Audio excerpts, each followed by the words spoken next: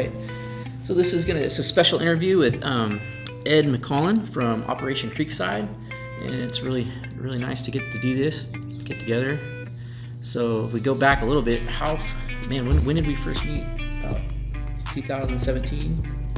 Well, it has something to do with Sonora Vets Helping Vets. You know, Russell Carpenter was a good friend of mine, and I think that's how you and I connected through Russell. How did you meet Russell?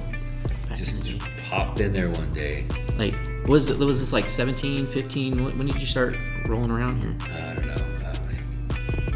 Probably 15 or 16, I don't know. 15, 16? Popped in there one day, and Russell came out like, "What are you doing?" Yeah. And he saw the Bible on my front seat, and he said, "We're going to be good." Yeah. So I thought that was cool. And we were really good friends. Did a lot of stuff together. What brought you to the area, Sonora, California? I had a vacation home in Groveland for quite some time, and ended up liking it up here a lot. Moved up here. Nice. Now I live in Tuolumne. Kind of love this little town. Oh yeah. Yeah. Now, when you let's go back to like when you started with your ministry. What year and how did that all come about? Somewhere around 2009, I got basically saved again, and became a believer. And what happened basically, as a recovering alcoholic, I had to find something to do that I could devote the same amount of energy to, and I decided, why not to our military? Obviously, at 2009, 2010, they're 10 years into the war on terror. It turns out to be a great op for me to serve the military as a civilian. I'm a civilian. I serve veterans and families that have lost loved ones to military suicide and active duty. It's a pretty good little operation. Some of that's developed over time from knowing you. Like when you first started, it was mainly your care packaging, and then how did you get into like relationship building and chaplain work? Care packs is easy to do. We've done so many. I've lost count. Probably 20,000 care packs, since 2010. But it gives you, when you're out there, it gives you more information. Yeah. And we had a U.S. Army chaplain deployed to Iraq in 2011 that we supported quite a bit, and he came home. He was at Fort Hood when that tragedy happened down there, and then he was at Fort Riley, and in January 2014 he took his own life. So that was my introduction to post-traumatic stress. So from that I started serving at Johnny and Friends Warrior Getaways, and meeting a lot of veterans and families, and other people like myself that really cared. And so the ministry pretty much had changed. And in the last 5 or 6 years, building benches, memorial benches for families that have lost military loved one to suicide has been quite really in our focus. Is something that we're probably going to do a lot more of. Yeah, see, I've seen you shift a little bit into like from care packages to programs to like this is a big impact and need when you're building these benches and getting to know people across the country. This has really brought you across the country in many ways. Every year I go across the U.S., almost all of it at least once. That's gonna grow because there's too many families for us to serve. There just is too many. But the ones in our database with 22 too many, really would like to attempt to at least visit all those families. I'm a chaplain. I can go visit anybody. They love telling their stories.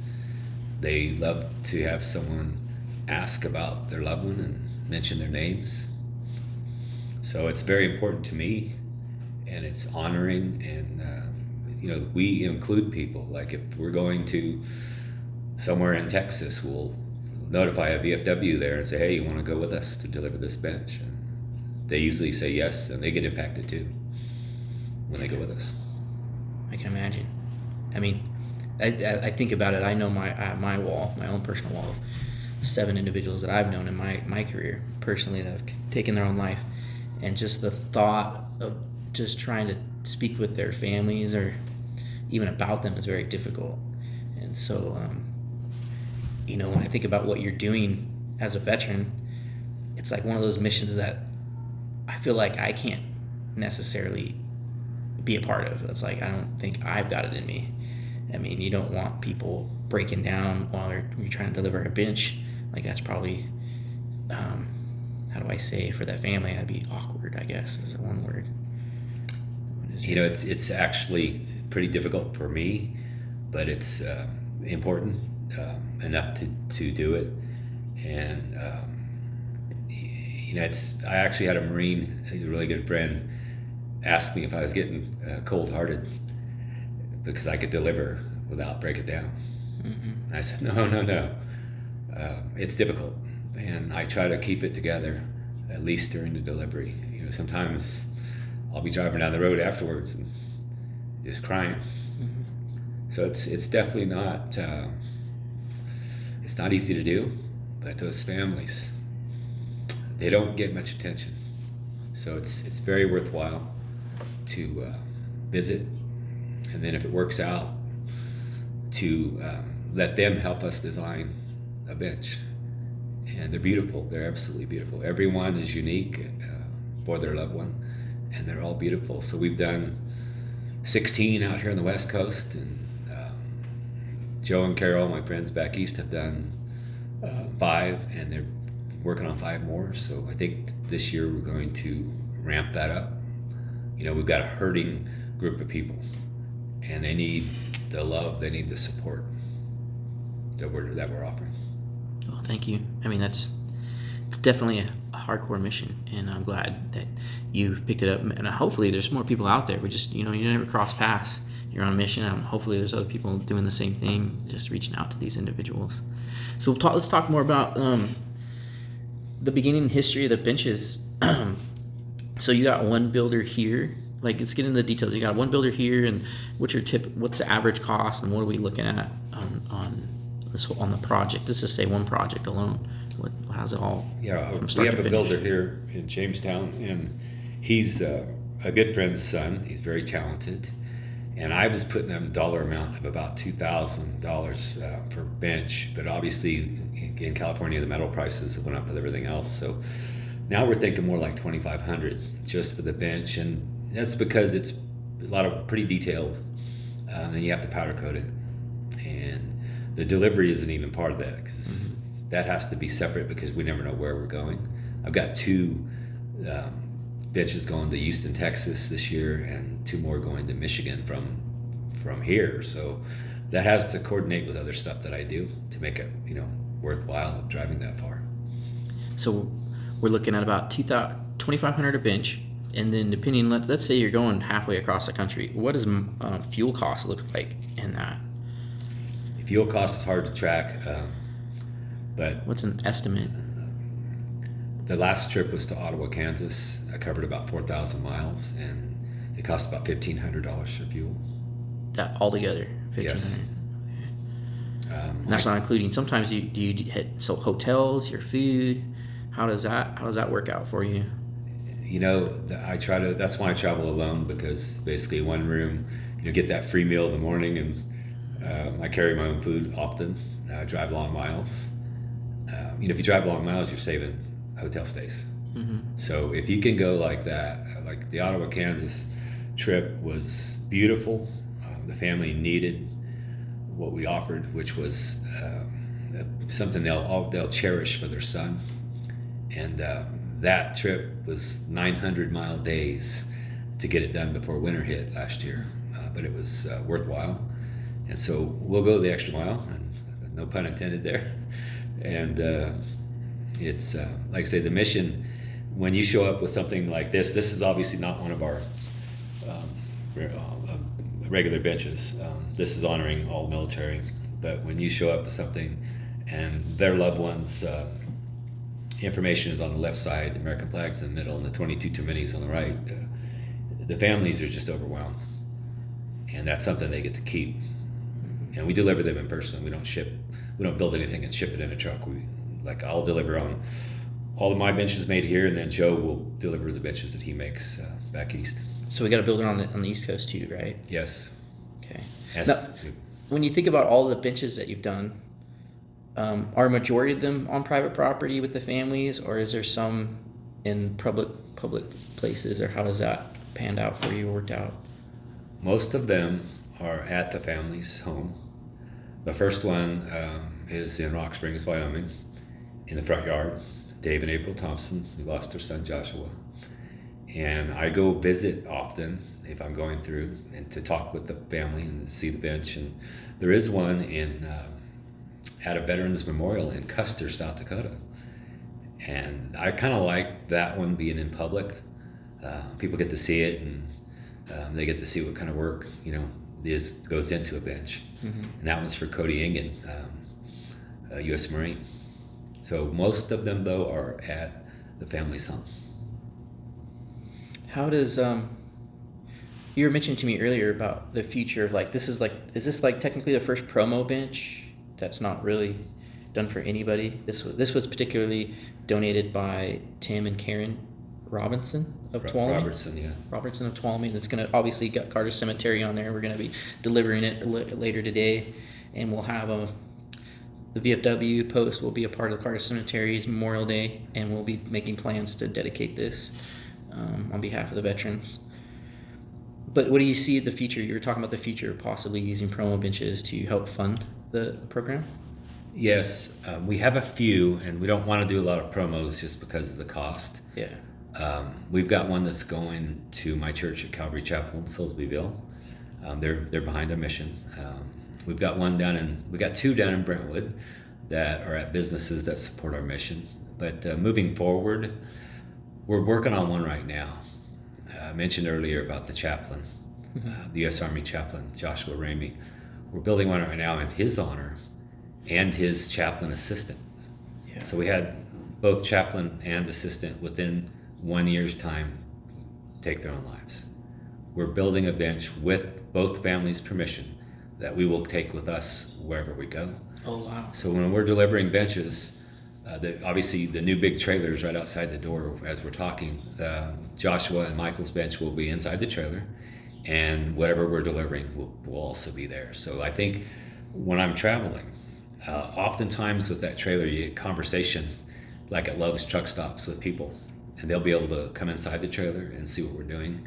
And sometimes that gets you some more support because it's obvious this is costly. Yeah. This is a mission that needs to happen, needs to be done. The families need what we're doing, but it's costly. So, but there's also a part of that we've talked about a lot is that you're being not, I wouldn't say shy is the right word, but being respectful in a way of not making this a big promotion, lights, camera, when you're doing these things. But the bad part about it, that particularly, is getting the word out and the support. So in your own words, can you describe this type of thing? I have a board of directors that is 100% down with the mission, even as we transition into more benches. But we've always felt that we do not want to promote ourselves. We do not want to grind people for money. We want to share the mission and show people that we're doing the work. And if they decide that they want to come alongside, that's up to them. It probably is harder to work that way, but again, it's relying on God instead of our own means to do what He enables us to do. And it's been amazing what we've been able to do. I think this year is going to grow in benches delivered, and it's just going to be for us being obedient. The fact that I can drive the miles, God had that orchestrated long before He put this on my heart. Oh yeah, I over the years of working with you and watching your mission, just we went from old trailer to new trailer. Now we went from how many trucks have you gone through? Like, this is crazy.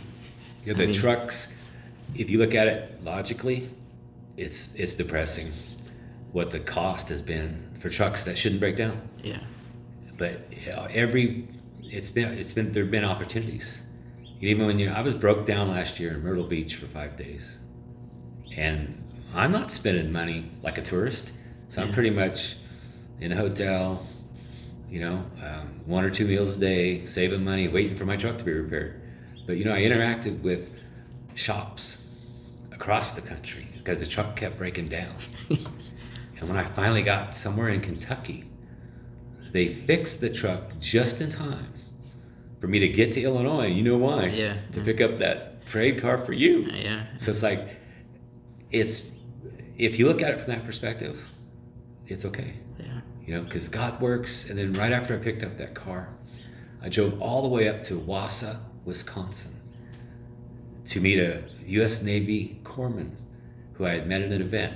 And we spent a day on the Wisconsin River, and it was just amazing. You know, so the breakdown is just an unfortunate thing, but you know, things happen that you can't let that detour your mission. And we haven't. I've always wondered, like, all these hours you spend on the road, technically by yourself, what do you do to keep focused? Like, are you listening to Christian music? Are you listening to podcasts? What is your routine to keep you awake and keep you going? What does that look like? You know, it's funny. I just had this conversation with my pastor. Sometimes it looks like I'm the Lone Ranger, but that's not on purpose. That's just what has to be done to get the mission work accomplished. And when I'm driving, I'm a K-Love radio guy, and I'm listening to Christian music, and it keeps me focused. And I'm always praying. I'm praying for the family, ahead of time. I'm praying for the family after I leave. And then usually I have something lined up. After the delivery in Ottawa, Kansas, 2 hours later, I'm sitting down with a veteran and his wife that are from here. And they flat out told me that my mission saved their marriage from an encounter 8 years ago. Wow. And it's like, so that's how this mission works. You don't just go deliver a bench and you celebrate and you think you're really cool. You go on to the next mission immediately, whatever God lines up. You have to these days. Just to save money, you have to have other plans. You have to go and keep focused on the mission instead of this big relief, nothing to do, 1,000-mile drive home. There's always something to do. There's somebody at a gas station that wants to say hello.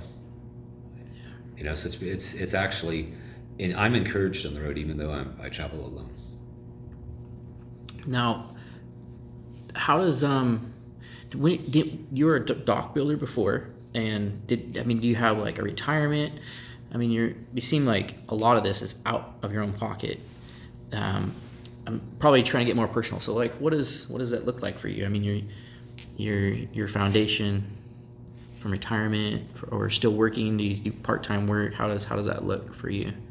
It's interesting. I was a general contractor for 25 years, made a lot of money, and that was also part of my drinking days. So you get to a point where you look back and think, wow, I probably should have this big savings account. But I think it just shows me that God provides. I live, I don't buy things for myself. My son made that comment once. You don't buy anything for yourself, Dad. I live, within my means. And the nonprofit, it takes care of the expenses of what we do. The hardest thing is fuel. Obviously, that is really costly. But it works for me because I just maintain a low profile. I don't vacation. It's funny. Mission might as well be a vacation to me, because if I'm on the road doing what we do, that would be my vacation. I pay to work at Johnny and Friends. I've done 17 warrior getaways with Johnny and Friends, and you have to pay to go do that. And so basically I pay to go on vacation, but it's so rewarding, to meet the vets. And I've become friends with veterans nationwide by doing that kind of thing. So for me, I'm the one that gets blessed. My intention is to bless others.